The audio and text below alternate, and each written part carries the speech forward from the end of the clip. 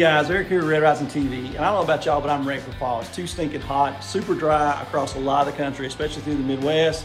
We get asked all the time, guys, can y'all help us score whitetails, whether we're looking at trail camera pictures or if we're looking at them in the field.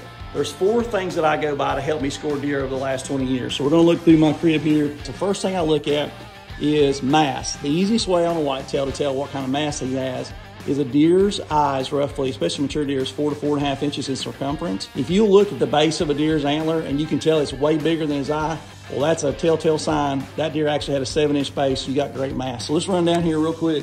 I've got 4 examples of that 150 to 180 range right here. It's a 150-inch whitetail, dead on the nose, 8-point. First thing you look at, got good mass, is they go out on their beams. Typically, they can carry a really good in between the brow tine and the 2 and the 2 to 3. But it typically goes down as they go out. That's the first thing I'm looking at. It's bigger than his circumference of eye, so he's got good mass. A deer's ear, the next thing that helps me a lot on tine length, is roughly 8 to 8.5 inches. If you were to take that ear and put it up next to the tines, you can easily see that those tines are longer than his ears. Got 10 inches there on both 2s and 3s. Great 2s and 3s. Good brow tines. The next thing I look at is beam length. If you look, those run not quite out to its nose, but they're still good, solid 23, 24-inch type beams. And then you want to look at spread. If it's even with his ears, he's roughly 15 inches inside. This deer's a little wider, he's 15 3/4. Those are the 4 criteria. Score your whitetails, then set back down sometime and go back and just kind of look at them on the hoof and see how close you are. You'll be surprised. This deer here's got short tines. He's got mass, some spread. The tine length kills him, getting him any past in the mid-50s. This is a 160s type deer, upper 60s.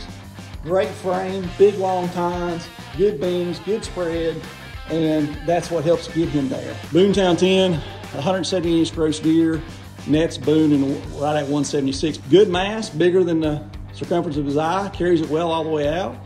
You look at tine length, long, 2s, 3s, great brows, long 4, super, that really helps him. Look at those beams, come out plumb past his nose. It means he's got tremendous beam length, 26 type inch beams. You look at the spread, way wider his ears, 20-inch inside spread. That's why he scores big. 150, mid-50s, upper 60s, down to a booner.